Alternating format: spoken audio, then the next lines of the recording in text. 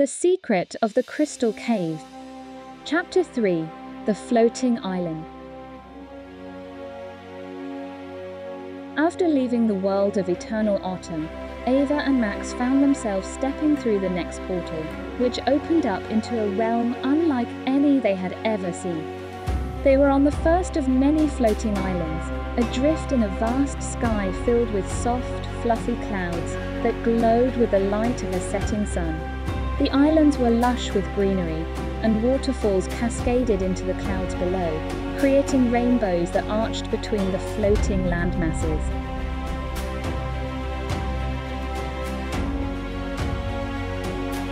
However, the beauty of this serene sky world was marred by recent turmoil. A powerful storm had wreaked havoc, shattering the bridges that connected the islands.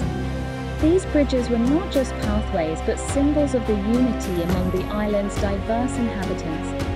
Without them, families were torn apart, and the exchange of goods and ideas had come to a halt, threatening the island's way of life.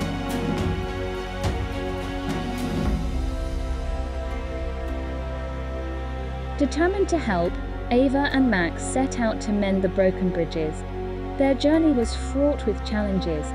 They had to learn to navigate the unpredictable air currents between the islands, using makeshift gliders constructed from the remnants of broken bridges and the resilient vines that grew along the island's edges.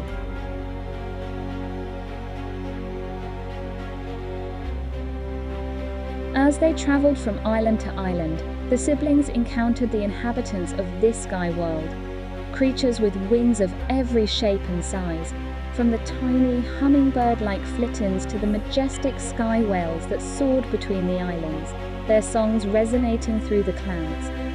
Each group of beings they met contributed pieces of the bridges, along with tales of their island's history and culture.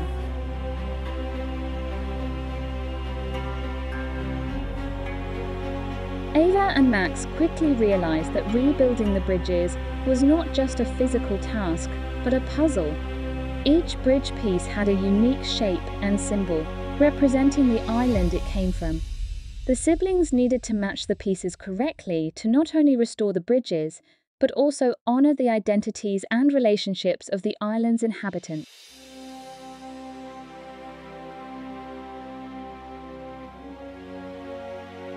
Through wit, agility, and the help of their new friends, Ava and Max began to piece the bridges back together.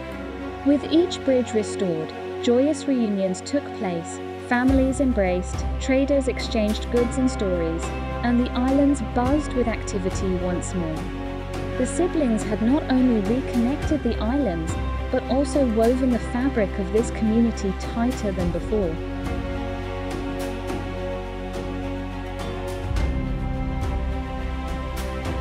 Their final task was to restore the main bridge that connected the central island to the outer ring.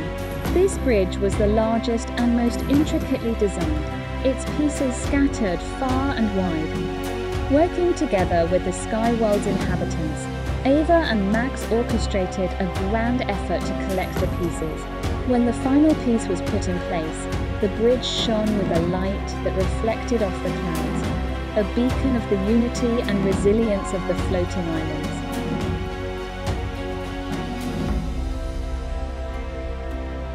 As a token of gratitude, the inhabitants of the islands presented Ava and Max with a pair of feathered capes that granted them the ability to glide effortlessly between the islands. With these capes, the siblings could now explore the sky world with ease, forever bonded to this realm and its people.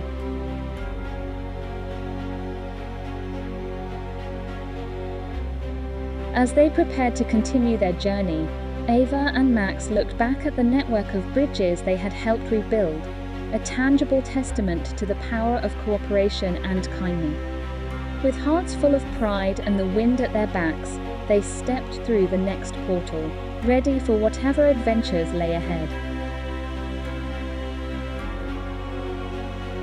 What wonders and perils would they find in the magical worlds beyond? And who was the unseen watcher, whispering warnings in the shadows? The answers lay just on the other side of the light.